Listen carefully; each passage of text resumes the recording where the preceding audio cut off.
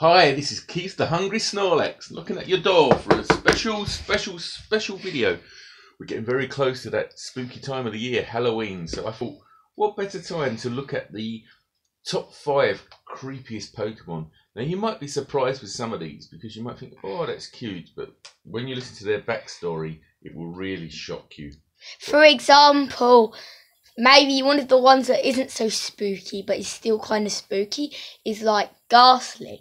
Although Ghastly isn't that scary, he is a ghost after all, and he does spook people. But he isn't even on our list. There are some much scarier Pokemon. Right, well, let's start anyway. Aren't there, Keith the Hungry Snorlax? Yes, you know that, my little Munchlax friend. Let's see.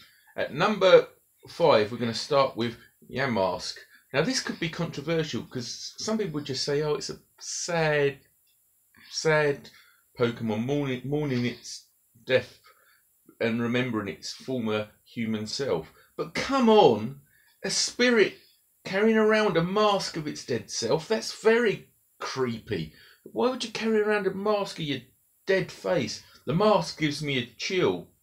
Anyway, it's a Generation 5 Pokemon, and most people don't like it anyway. So. But some people do like it, so we'll say sorry to any of the Gen 5 fans out there. Yes, we will. I know, but we're just saying. But still, carrying around your dead mask, could you see those eyes looking at you? That would scare me.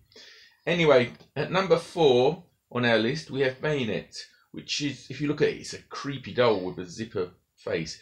Originally, it's supposed to be a nice doll, but it was thrown away. Now, this is the and as it evolves, because it starts off as Shuppet, doesn't it?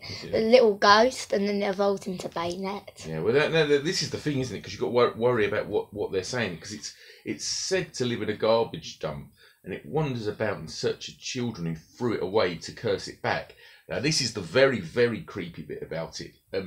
Bayonet is its very own voodoo doll. It pushes pins into its body to create strong curses.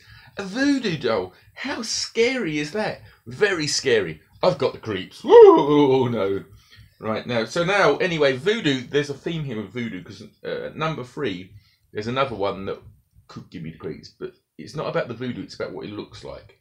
Well, people think Mr. Mime's very creepy looking, but compared to this next Pokemon, Mr. Mime is as cute as Eevee.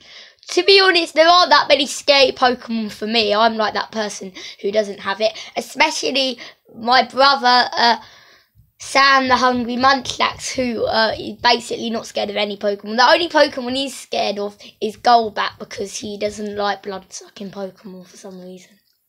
Right, so anyway, you're all waiting to say which one I'm going to talk about. Well, some of you might have guessed. The Pokemon that is my third creepiest on the list is Jinx. It's very ugly, and it does a weird dance and has a very creepy face.